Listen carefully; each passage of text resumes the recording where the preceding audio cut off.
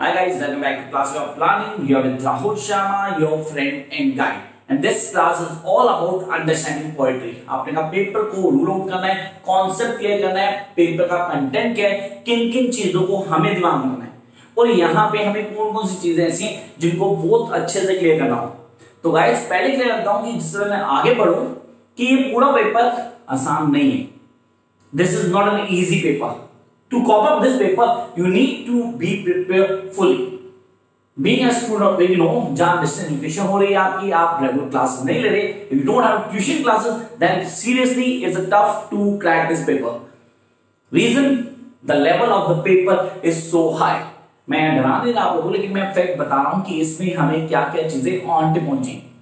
So for that you need to do one thing. So एक काम करना, channel को अभी के अभी सब्सक्राइब कर लेना, क्योंकि ये सारी की सारी poetry from A to Z you're going to find my channel Classic Way of Learning. लेकिन समझना क्या है, कॉन्सेप्ट क्या है, पोएट्री को समझना, पोएट्री क्या है उसको जानेंगे, वो समझेंगे कॉन्सेप्ट को. Let's start the class. The first thing we need to work out is BEGE 106 Understanding Poetry. ये कहां से शुरू होती है? We do have the 8 segments, 8 blocks है हमारे पास पेपर में, पूरे 8 ब्लॉक्स. 8 ब्लॉक्स में हमारे क्या, the early modern English. Sir the early modern English poets की बात की है तो यहाँ पे पहला क्वेश्चन रहता है कि पोएट्री है क्या और कैसे समझेंगे. Why and how, I repeat, why and how, but why to read poetry and how to understand poetry. पहले दो कॉन्सेप्ट क्लियर करना, पहला why to read poetry and second how to understand poetry. और जैसे ये कॉन्सेप्ट क्लियर होता है हम आते हैं बेसिक पे, दैट इज द मीटर. क्या है metre, types of metre we need to study.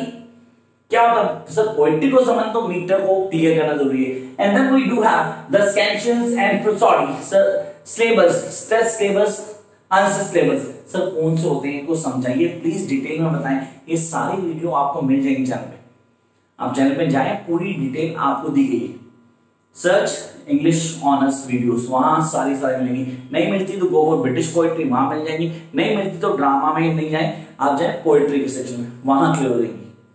Then we are having the sonnets. The first thing that we are having the sonnets of Shakespeare. जब sonnets की बात करें तो Shakespeare को कौन सा sonnet? Number 29 और 30.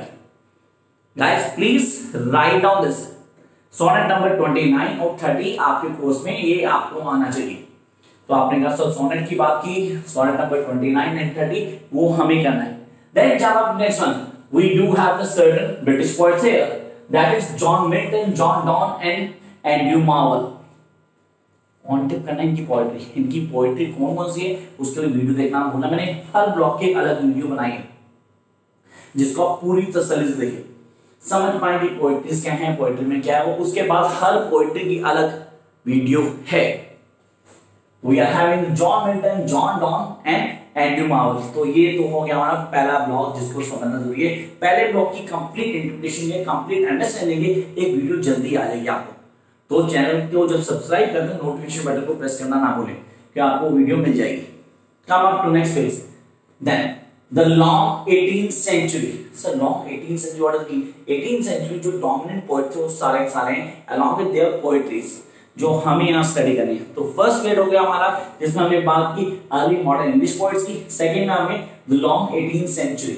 अब लॉन्ग 18th सेंचुरी कौन से पोएट्स हमें करने हैं? John ड्रेडन. You must have heard the name of John Dryden. जब ड्रेडन की बात करते हैं मैकफ्लेक्नो को मत भूलना guys, that is new course and that is one of the most important one. आगे हम Alexander Pope, Samuel Johnson and Thomas Gray. Thomas Gray, yes, the most modern poet in your course. वो इसकी poetry confirm paper में आनी हमें पता होना चाहिए. अब हम इसको समझेंगे सर, इसका कोई प्रोसीजर बताओ कि हम कैसे क्लियर कर पाए. जैसे हमने वीडियो टाइटल में देखा, आपने बताया BEGE 106 the way to crack good marks. तो उसके लिए सर एक और हेडिंग दी थी, आपने कहा था नोट्स फॉर BEGE.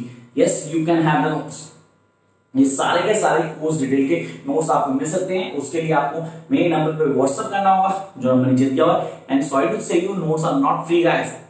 उसके लिए पहले पे करना पड़ेगा. जैसे ही पे करेंगे आपको ईमेल आईडी पे नोट्स मिल जाएंगे. तो आगे आते हैं थर्ड पॉइंट पे. सर थॉमस ग्रे कर चुके हैं. सेकंड में here we are having the romantic poets. जब रोमांटिक की बात करें विलियम वर्ड्सवर्थ और एस.टी. कॉलेज को हम भूल नहीं सकते. These are to dominant romantic poets. तो आपने कहा ये हमें ऑन्टी पांचिन की पोएट्री को भी हम करेंगे सर. तो William Wordsworth and ST. College. Then we are having the Lord Ben, PB. शेले, John Keats. इनको करना है, इनकी पोइट्रीज को समझना है, इनके कॉन्सेप्ट को क्लियर करना है, इनके characters the way they write down, इनकी पोइट्री में क्या अलग होता है उसको हाईलाइट करना, उसको समझना भी है हमें। And then come up to next phase that is the great Victorian poets. Sir great Victorian poets की बात करते हैं, सबसे पहला नाम आता है अल्फ्रेड टेनिसन का, और हम इसको कहीं भी नहीं छोड़ सकते, we can not leave Tennyson. Tennyson one of the best Victorian poet. Then we are having the Robert browning. Sir what is Robert browning? मेरी लाइफ में जो अच्छे पोएट्स में एक है, उनमें से सबसे ऊपर नाम लेना आता है वो रॉबर्ट ब्राउनिंग होता है। तो रॉबर्ट ब्राउनिंग डोमिनेंट पोएट है, कहीं ना कहीं अपनी राइटिंग को अलग से डिफाइन किया उसने, तो हमें उसको यहाँ रोक करना है। Then we are having the Matthew Arnold, Hopkins, Thomas Hardy, D.H. Lawrence. मैंने स्ट्रेस दिया D.H. Lawrence पे क्योंकि वो मैटर करता है, पेपर में बार बार रिपीटेड है।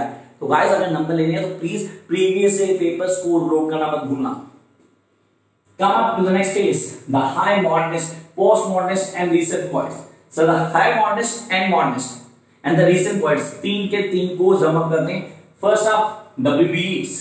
Sir W.B. Yeats की पोएट्रीज कई सारी हैं जिनको हमें रोक करना है और हम छोड़ेंगे नहीं कहीं। We are having T.S. Eliot, Philip Larkin, Ted Hughes, Samuel Hardy। तो यहाँ पे विल्सन वेडिंग को प्लीज ध्यान देना, विल्सन वेडिंग हमें मास्टर्स में मिलती है और ये सारी पोएट्री ऑलमोस्ट मेरे चैनल पे आपको मिल जाएंगे, आप तसल्ली से देख सकते हैं।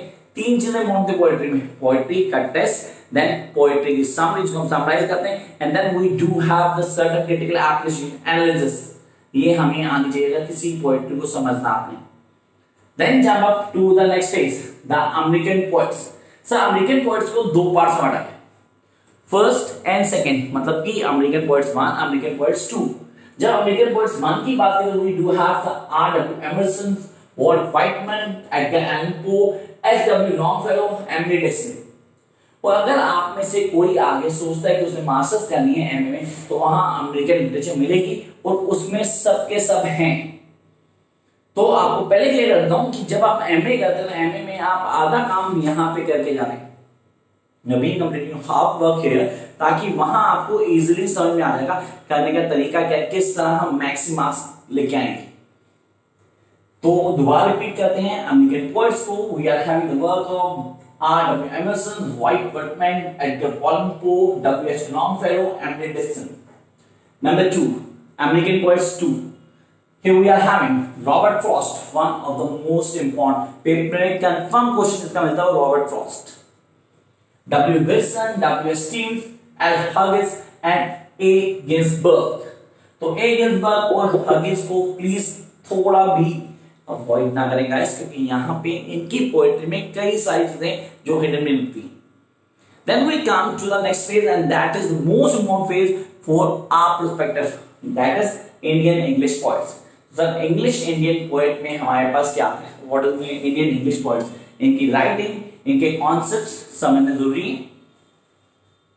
Rabindranath Tagore, how can you forget this guy, this is the great reformist for India. तो इस बंदे ने बहुत काम किए, यहाँ पे उसकी पोएट्री को नोट करना है। और याद रखना गाइस, अगर आप लोग सपना लेते हो लेक्चर बनने का, आगे जाके जेआरएफ नेट क्रैक करने का, तो ये कोर्स कंटेंट पूरा का पूरा आपको बहुत ज्यादा हेल्प करेगा, क्योंकि वहां हमें ये पढ़ना ही पढ़ना है। रविन्द्र टैगोर, देन सरोजिनी नायडू, गीतांजलि को पढ़िएगा प्लीज, ये कॉन्सेप्ट क्लियर करती है, हमें बताती है चीजों को कैसे रूल करना है आपने। And then we are having and Excel कमला दास। अच्छा कमला दास पोएट्री, एक्साइल की पोएट्री तो हम कहीं भी अवॉइड नहीं करते, क्योंकि सबसे इंपॉर्टेंट पोएट्री है जो हमने स्कूल में भी पढ़ी है। We have A.K. Ramanujan. Sir A.K. Ramanujan, the great work being done by A.K. Ramanujan. और ये पूरा का पूरा कोर्स कंटेंट जो इंडियन इंग्लिश राइटिंग बोली गई है आपको, ये पूरी आपको MBG 7 और MBG 14 और MBG 10 में आपको मिलेगा कंटेंट में, जब आप पढ़ेंगे। मास्टर्स की बात करूं मैं अभी, we are having Jain Mohapatra. Jain Mohapatra का कोर्स कंटेंट दिल्ली यूनिवर्सिटी में और वर्ल्ड की किसी भी यूनिवर्सिटी में इंग्लिश ऑनर्स के लिए कंफर्म है कि आना ही आना है। We are having Arun कोलकर, Agha Shahid Ali. Agha Shahid Ali, remember your class 11th, वहां पे आपने the Ghat of the only world पढ़ा था, याद आया कुछ गाइस? वो आगा शाहिद अली की ही स्टोरी थी, तो यहाँ पे आगा शाहिद अली के वर्क को हमें पढ़ना है। Then we are having Drip Chitra K.N. Daruwalla, the heart of the only world. ये कॉन्सेप्ट आपको दिमाग में रहना चाहिए कि आप क्या पढ़ते हैं, पढ़ने का तरीका क्या होता है और आप कैसे प्रिपरेशन करेंगे। 3-4 चीजें दिमाग में रखें। पहली चीज, how to start preparation. Concept क्या होगा, आप कैसे शुरू करेंगे। दोबारा बोलते हैं, कोर्स कंटेंट आपके सामने है, आपने सबसे पहले नोट्स लेने हैं। नोट्स के लिए क्या प्रोसीजर फॉलो करना है बता चुका हूं। नोट्स लेके शुरू करो कॉन्सेप्ट को क्लियर करना। जहां कोई कॉन्सेप्ट क्लियर होगा आप मेरे को कांटेक्ट करेंगे एंड दोस्त who are interested to get online और ऑफलाइन क्लासेस वो मुझे टेस्ट करेंगे मेरे व्हाट्सएप नंबर पे। Till then keep watching. अच्छा लगे तो like share and subscribe. Bye guys.